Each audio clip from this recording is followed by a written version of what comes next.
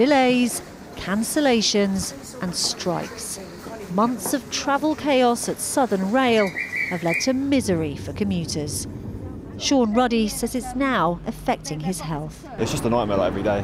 I mean, I get to work I'm not one like a person to be down, but I get to work actually depressed. Like yesterday I was like an hour late for work. I've just had like a baby a few months ago as well, so I'm getting home every late. I don't really get to see my child and my missus as well, so it's just like, yeah, it's just depressing really. The chaos has been caused by a bitter dispute with unions over the role of guards and staff shortages.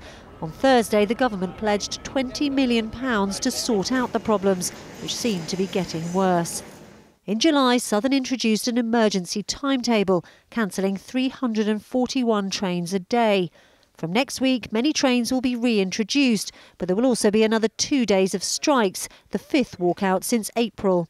Meanwhile, profits of Southern Rail's co-owner Go Ahead have risen by more than a quarter to almost £100 million.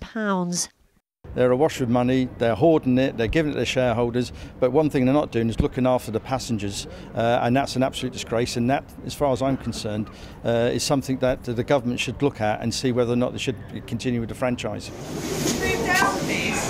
Go Ahead, who jointly run the Southern Rail franchise, say they're introducing new trains to improve services. Their chief executive, who's turned down a pay rise and bonus, said in a statement, "During this period of change, Southern services have been disrupted by restricted network capacity, strike action and increased levels of absence. We apologise to the people whose lives have been affected during this time." But many commuters have had enough. I know they're striking again next week. I'm going to have to take 2 days off work because I can't get to work. It's affecting a lot of people's lives, and we need to get it sorted. The company that runs Southern says they're doing their best. Passengers just want things to get better. Layla Hayes, 5 News.